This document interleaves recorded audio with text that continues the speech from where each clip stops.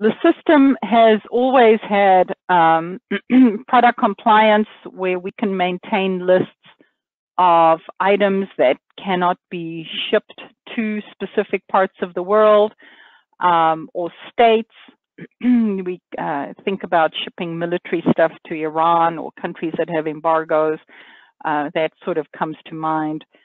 California has some very stringent requirements around certain products that contain carcinogens, cancer-causing agents, that they will not accept those items into California.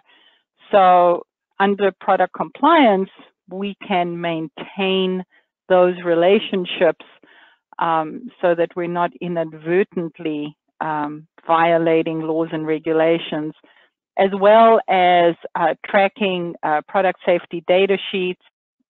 And then most recently, they added in functionality for warranty, more on the sales side, but you may see items coming through as part of warranty compliance.